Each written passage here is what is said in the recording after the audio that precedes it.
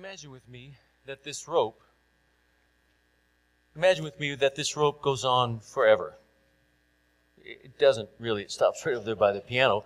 So we're going to try our imaginations out today. So imagine with me that this rope goes on forever. Also imagine with me that this rope represents your existence. This little red section here represents your time on this earth. And the rest of this represents your time in eternity. Now, interestingly enough, we can get so caught up in our lives and doing things for ourselves here, making sure that we're comfortable, making sure that life is convenient, making sure that we have all the things that we want, that we spend all our time focusing here.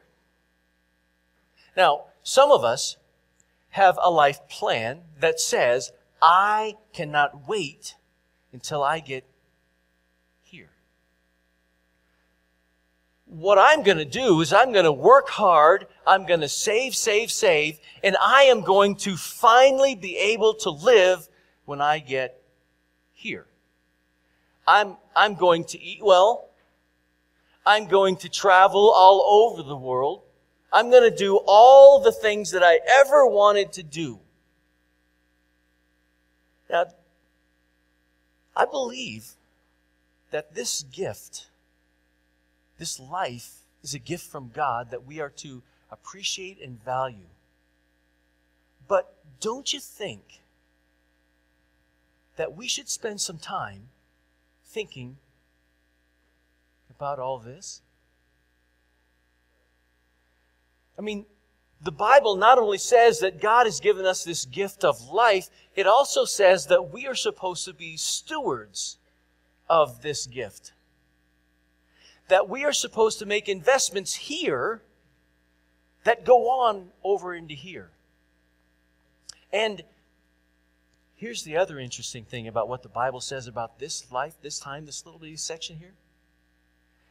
This little bitty section is where we make decisions that determine how we spend the rest of this.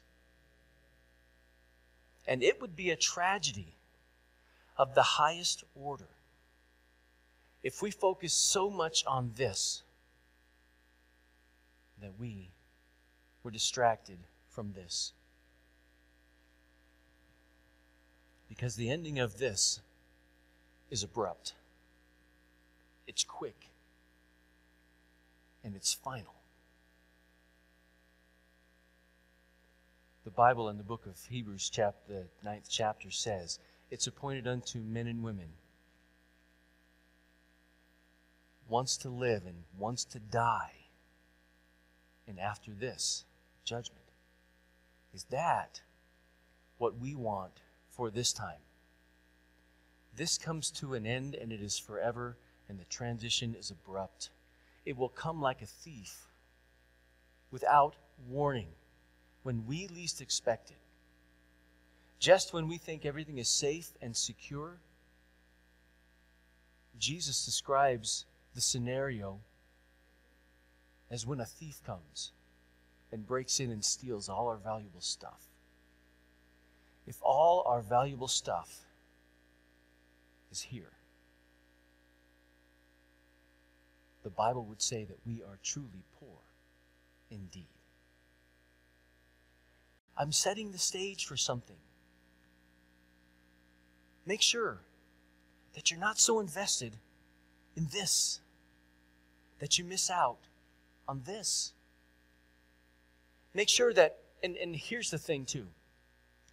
A lot of people spend a lot of time following prophecy.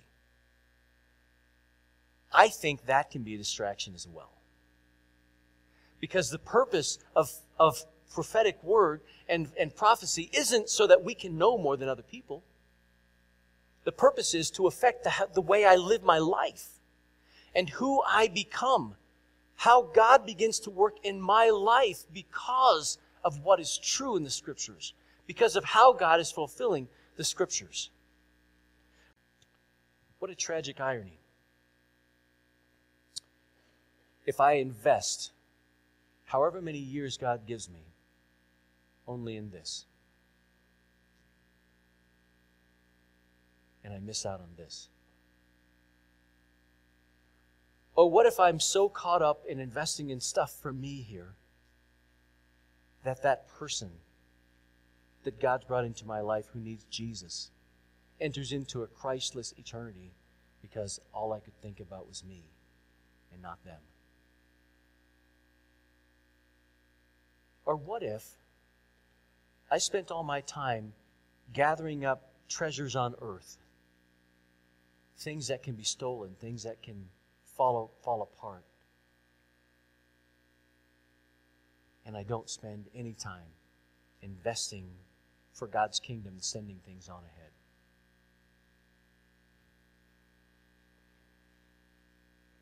This comes to an end. The end is abrupt, it's final. There's no turning back.